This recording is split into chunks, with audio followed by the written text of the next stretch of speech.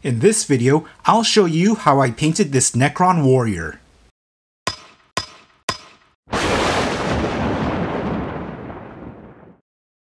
Hello everyone, this is Jason from Warhammer Gaming, and for this video we will be painting a Necron warrior. So in prior videos, I painted models for my Dark Angel Space Marine army. However, I decided that I wanted to try something different now, and I decided to start painting a Necron army. Looking forward to seeing how this turns out, so without further ado, let's get going.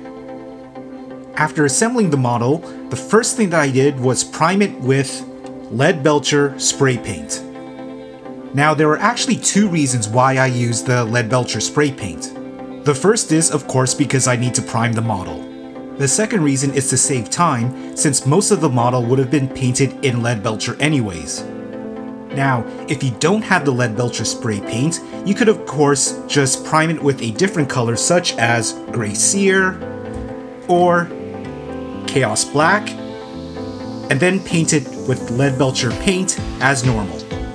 One final thing to note is that I noticed that the Leadbelcher spray paint has a slightly darker tint to it than the normal Leadbelcher paint here. That being said, the process that I'm going to use will apply to whether you use the spray paint or the normal paint. Next, we're going to be using Brass Scorpion to paint these armor pieces that are on the top half of the warrior's back, and assuming that your base has it, the back half of this little scarab here.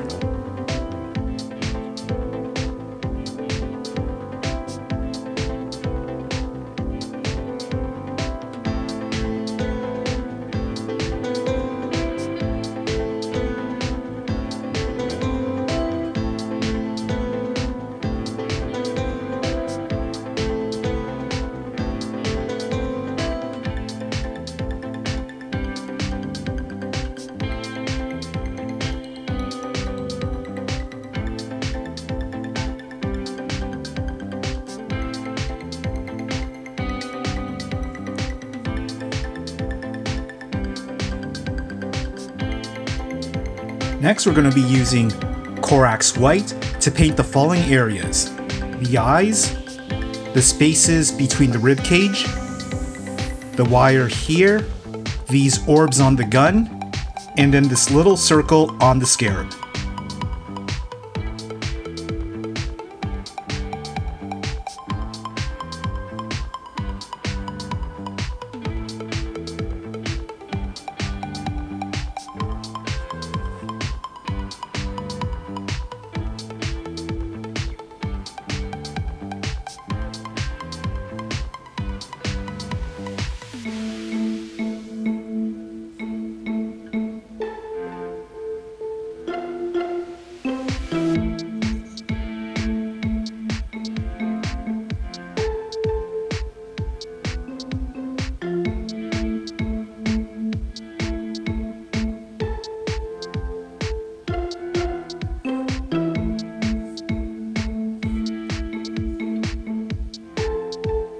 Next, I'm going to be using Abaddon Black to paint this symbol that's in the center of the chest.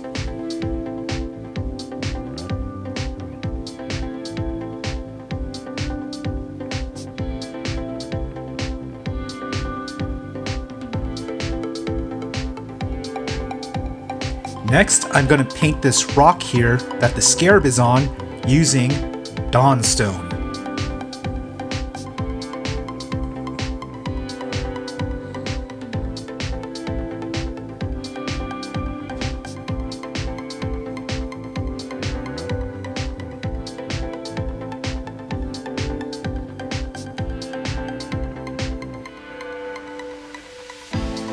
Alright, I did a little bit of touching up, and I think it looks a bit cleaner now.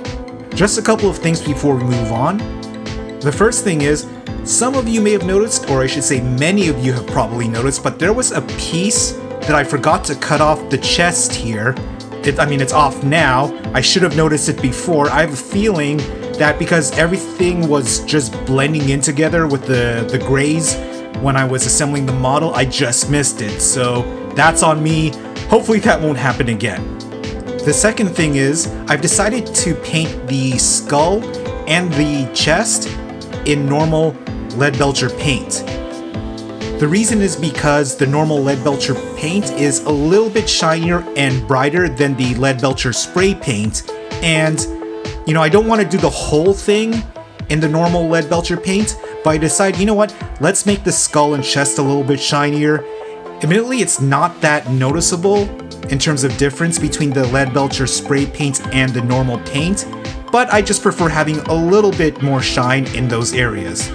I think going forward, with future Necron models, say, you know, Necron Immortals, I'll probably paint the whole model with the normal Leadbelcher paint. Next, we're going to paint the back half of the gun, and then the cylinders here, using Black Templar contrast paint.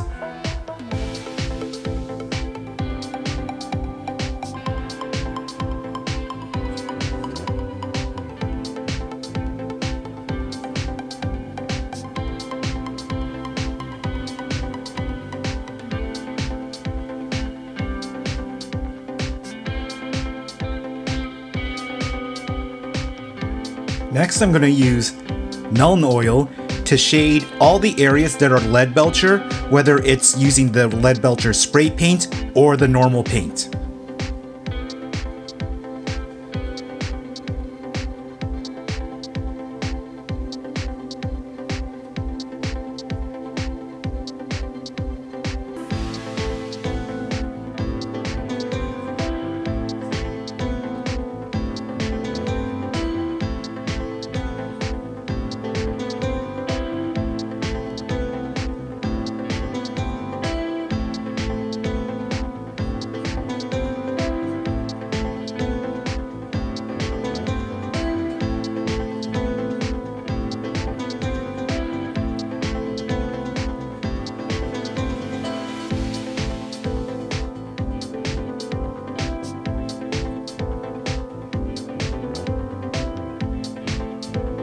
Okay, just FYI, I did do a few touch-ups on the areas painted in Corax White.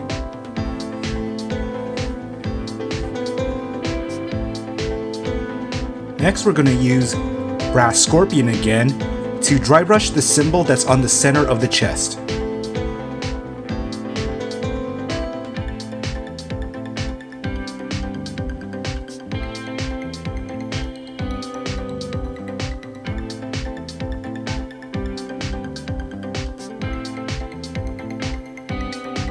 Lastly, we're going to be applying Tesseract Glow onto all the areas painted in Corax White. Now, a quick note about the Tesseract Glow. You may notice that when you first buy the bottle, it's dark green on the bottom and then a yellowish liquid for the rest of the bottle. You need to make sure that all of that is actually mixed together so that it's this uniform neon greenish color that you see here on the bottle.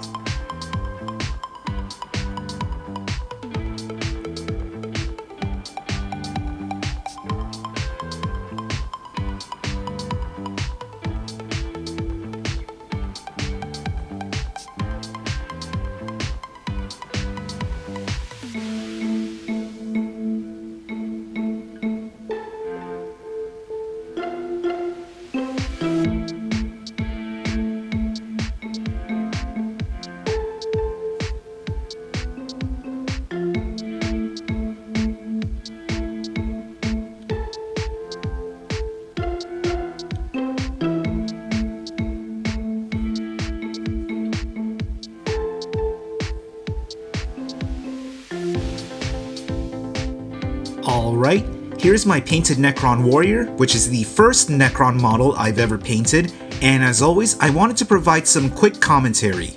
First off, it was a bit of trial and error painting this model. I changed a couple of things as I was progressing through the painting. For example, initially I wasn't planning on having the ribcage glow, but as I was painting the model, I thought that painting the ribcage with Tesseract Glow would look cool. Also, going forward for future Necron models, I still plan to use the Leadbelcher spray paint as a primer for these models. However, after I prime the model, any areas that I intend to have as Leadbelcher will be painted over with normal Leadbelcher paint from the bottle. For this Necron warrior, I only did that for the skull and chest, but I think I'll do it for the entire body next time. That being said, at a distance when you're using these models on the tabletop, the Leadbelcher spray paint and bottle paint doesn't look that much different from each other, especially after you add a coat of Nuln Oil on it. Anyways, that's the end of my video, and I hope you enjoyed watching it. As always, don't forget to like, share, and subscribe, and be sure to check out my other social media accounts in the description below. Until next time, this is Jason from Warhammer Gaming, signing off.